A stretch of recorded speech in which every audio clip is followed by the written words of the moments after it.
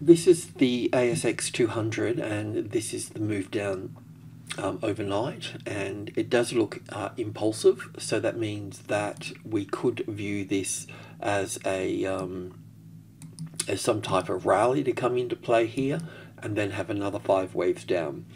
So we can't go long until this is the 50-60% retracement level area here, so we couldn't go long until we've got support on top of 7,030, so 73,030 here, the top of group 1 here.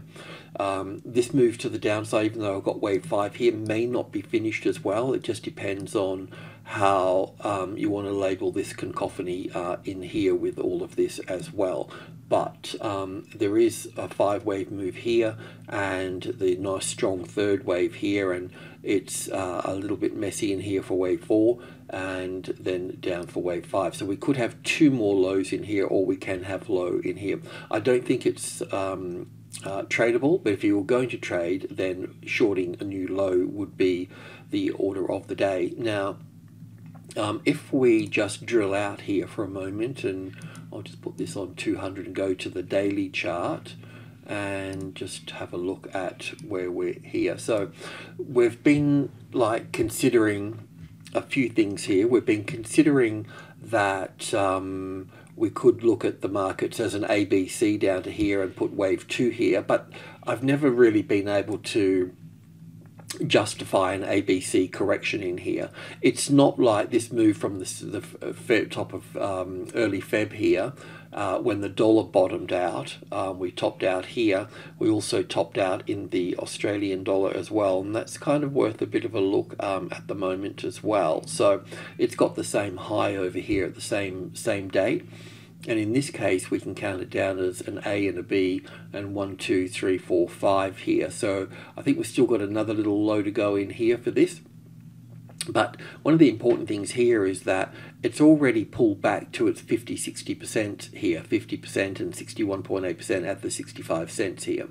So we could be ending this shortly. Now, if we're ending this shortly, then that's going to be positive for the ASX 200 and also for the US dollar here as well, going back to my original count, because well, I'll just stay with this for a moment, but the A, the B, and then the 1, 2, 3, 4, and 5 here. So in this move here, we've got a beginning, a middle here, and an end. So we're very close to this particular top here.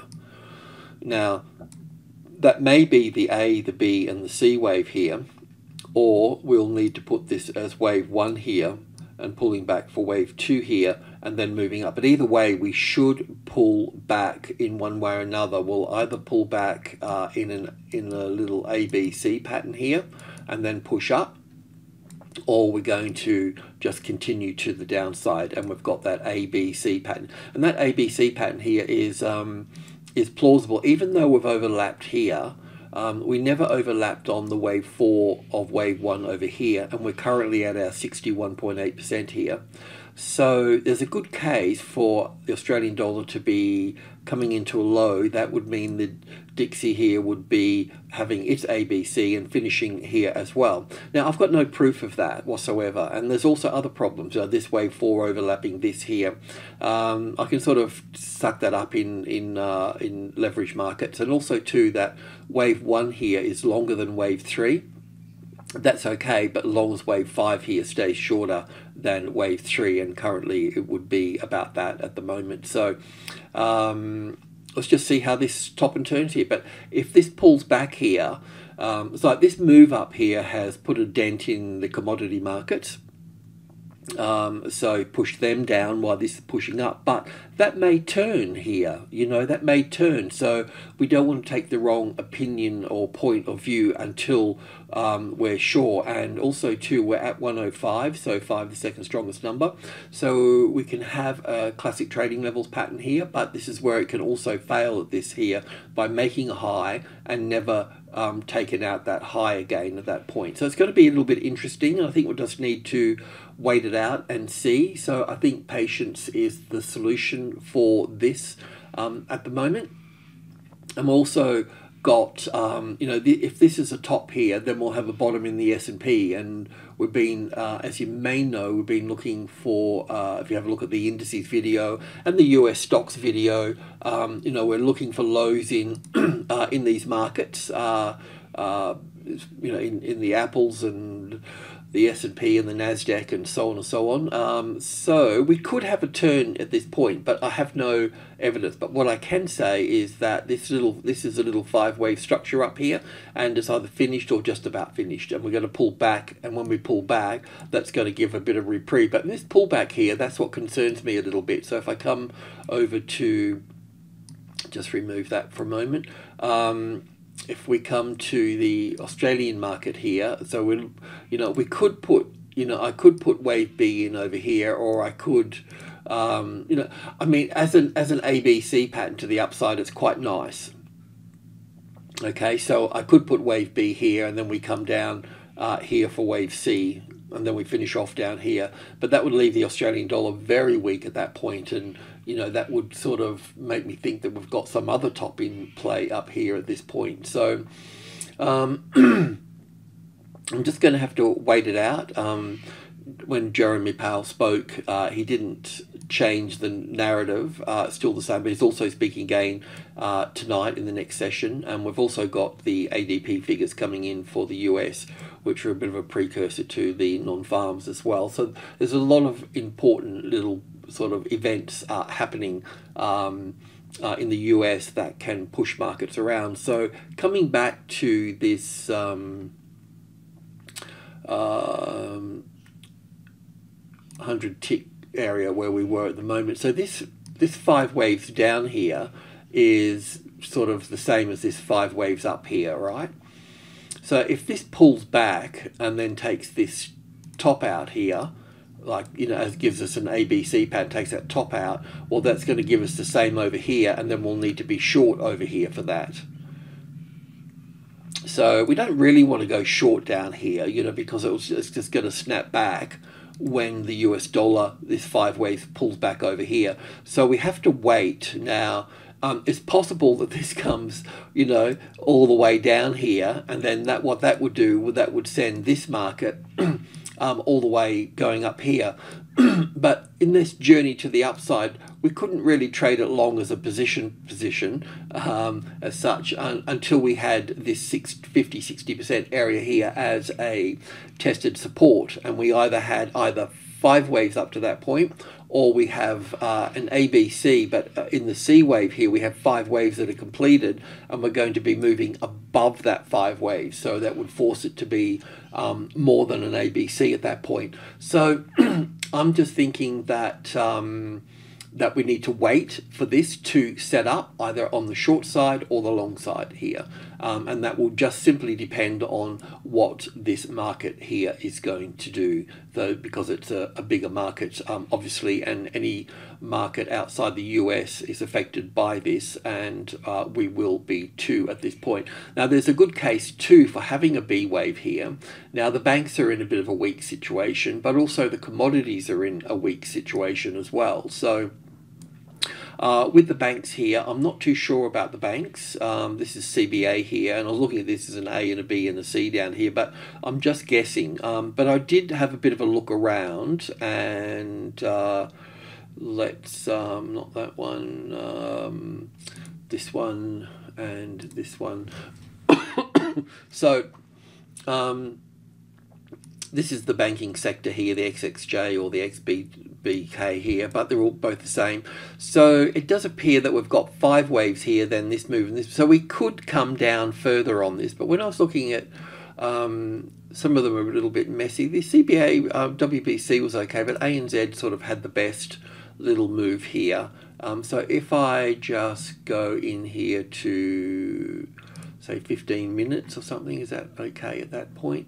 So the 15-minute one here was quite interesting really, because it's a bit of all the other banks have done the same, but they don't have the same clarity. They've got their own, they've got different things going on, which is good. But this one here kind of gives us that nice 1, 2, 3, 4, 5 down here, and then the correction, and then another 5 waves down here, and then it's also showing 5 waves up here. So it'll just be interesting to see, because there's a bit of a classic trading levels pattern going on at this level here at the 25. So if we ever got support on the 25, then we'd be bullish in this market. So if I can go back to the daily chart just to show you the bigger picture here, this I won't worry about all that over. Well, we can have a look. The thing here is that this one of these, any of these, this move down here is in 3 waves, right? So that makes whatever happens after that corrective, because this never made a new high here. So this here is a corrective pattern here. This is corrective. So we should be, even though this is all a little bit dodgy here, it does look like to me, if I had to label this here, it looks like to me as 1, 2, 3, 4, and 5 here. And then we've got some sort of ABC. Now, how big that ABC is going to get is another story here. But also, when the count is not clear, I just revert to my trading levels, and I say to myself, well, what have we got here? Can we go long here? And the answer is no, but at the same time, we've got the arrival, the reaction, the first high above the level, and normally we look for an ABC pattern and look at, yeah, it may come down here further. It might be that this is just 1, 2, 3, 4, 5 coming down here, and then we go up here and find support, you know what I mean? And if we do get 5 down here, we may be able to go long at this point, you know. But if we do go up here, you know, and get on support here, well, then we'll be looking for long trades. But otherwise, we'll come down and we'll be down here further for this. So that's what I'm sort of thinking, that we could have something positive for the banks, and ANZ has got a nice little ABC here. But as I mentioned, that could be the A wave, the B wave, 1, 2, 3, 4, 5, and moving down further, or it could be something a little bit bigger. But yeah, anyway, I think it's interesting just to look at. It's got more clarity in terms of that little ABC correction here. Now, the other markets have got this as well, on the 8th of Feb, I think they were, or something like that, 9th of Feb or something. So you could have a look at them and try to compare them and so on. But I thought the ANZ had the nicest one. And it does look like we've got 5 here, but we'll see if that low stays in place, and we'll see if the S&P's got a low in place and pushes up. Because if we do get that 5 waves here, let's just say that, let's say the resources basically go down. I don't mean today exactly, but they will be under pressure today, but just generally, we'll have a look at that in a minute. But if we do get some sort of little 5 wave move here, then we're going to have another little classic trading levels pattern here. We're going to have a nice setup over here for this, you know, and that would be rock solid to me at that point, because the bigger picture and the smaller picture have all got it weaving in at the right way at that point, you know, and we'll end up with a 3 wave move here. Do you know what I mean? That's corrective, so we'll take out the top here. But we need to, you know, we need to lock in that.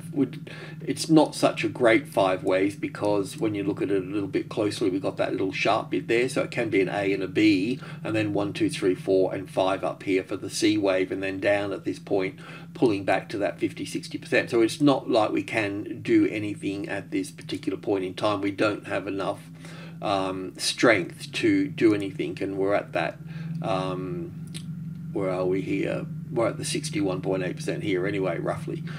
So we'll just see. It's not to say that we're going to get these 5 waves up here, so I'm going to remove that. And it could certainly be down for 1, back for 2, and coming down at 3, 4, and 5, and then we come into play at this point, you know, which kind of which would be a better look, really. But we'll see how that plays out. So when we come to, so I don't know if CBA got on top of 100, then we'll look for long trades. But so when we come to the resources now, because the US dollar pushed up, and it may just turn, but it has put a bit of a dent in some of the commodities. But with iron ore, and we look at FMG and Rio for that, and of course BHP's got it there, but BHP's got copper and a few other things. But basically, the iron ore in the November here, so this would match up with, this low doesn't match up with BHP, but it matches up with FMG and Rio and all those type of, you know, the iron ore stock. So it's pretty clear here that we've got 1 and 2, and then up for 3, and A, B, C for the 4th.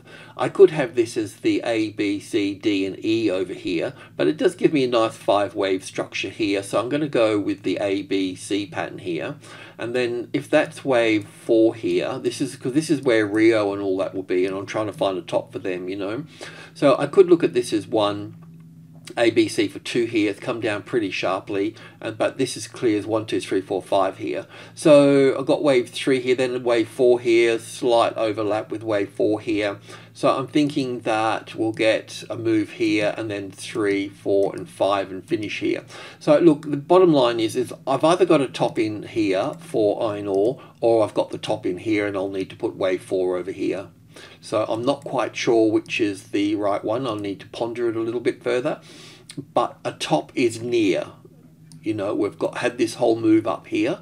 So we're close to a top, right? So that's going to be the case for the other guys, you know, for the Rios of the world. So with that in mind, BHP here, we could do the same as 1, 2, 3, 4, and 5 pushing up here. So we've either got, this is the same thing here, we've either got a top in play here, right, and then this is the A wave here, the B wave here, and we go down for the C wave here for wave 2, or we go up here for 1, and we drop back deeply today, and then go up for 3, 4, and 5, creating the first high above the level. Now that would be nice, because the arrival, the reaction, the first high above the level, then the ABC pattern over here, you know, and then we can go up at that point. So it's something like that. Now this doesn't have that's the November low here, so this has got other history going on. But when we come into Rio over here, it's got an October low here. I think FMG's got the November low, but getting closer, you know. So I'm thinking that we've either here again, if we line up with iron ore, we're either here or we're here with this. I'm just not sure if I'm Arthur or Martha here on this one. So we'll probably drop today. Then we may get 3, 4, and 5 to finish this off, and then get the ABC pattern. Or we just come down here for wave C, and we've got wave 2 over here for this. So in one way or another, it's something like this. But the point being, the takeaway is, whichever way you want to view this, it's not ready. You know, it's not ready for traders that want to trade for, you know, a month. You know, it's fine for portfolios and longer term holds. It doesn't really matter. They got such great dividends, most of these things, so it doesn't really matter. So yeah, it's something like that. And also Fortescue comes in on that November low, you know. So yeah, I mean, I just don't know if we need to call this in as a top over here, and then we're coming down, and this is the A wave here, so to speak, you know. Or we're going to be over, you know, over there for the B wave and C wave here. So yeah, I just don't know exactly what we've got at the. I know I'm close, but I haven't got any solid answers for us just yet with this. So I'll just have to. Just have to wait. Yeah, so I'll put this back up here and this here, but yeah, we could be there on this. I'm just not quite sure yet.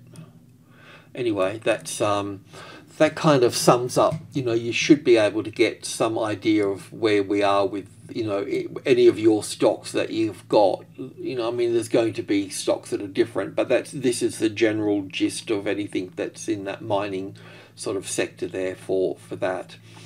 And that will bring us over to, let's just have a quick look at the damage done for copper and so on. So this is copper stocks. So this is USD here. So we've been looking at this. If we go to the copper futures first, we were looking at this being an A wave, a B wave, and a C wave here for wave 4, and then an impulse wave to the upside. Now look, that could just hold here and the US dollar could turn and come down, and then this would go up from this point, you know, and then we're saved at that point. It hasn't taken out that low here for that point, you know. But if it does take out this low here, then we will need to look at this here as 1, 2, 3, 4, and 5 at this point.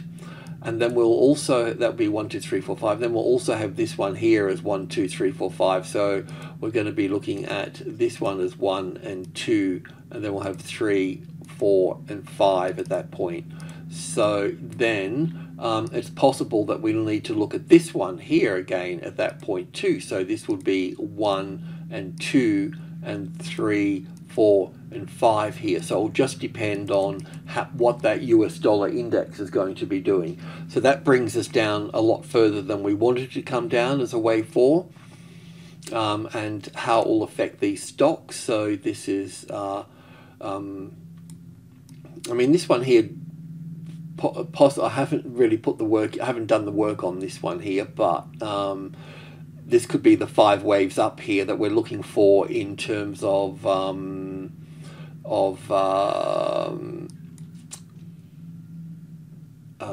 sorry, iron ore, do you know what I mean? And we're actually getting our top put into here at this point, you know. It could be just in front of the market a little bit.